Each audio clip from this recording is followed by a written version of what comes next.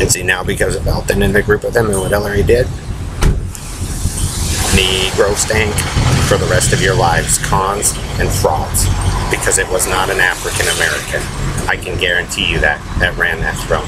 And that's all they do. That's what Ghetto Life and Country Western do, because they know they stole it. So good luck, Perlita, choosing that man, because you basically married him, and then the rest of them follow to be fag with Judy Shepard and their little supposed hero. And that's what you'll be. Like I said, I'll be gone and he'll run it through. But you guys will have to get his leadership for the rest of your lives, because he stole it. That they did it computerized instead of the right way, because he didn't know what to do after it tank dropped. So, because I'm telling you, they got nailed for it before.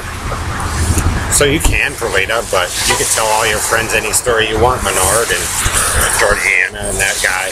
But like I said, you guys are going to look dumb as shit in the future, because he's going to make you all birth that way for the rest of your existence on the earth.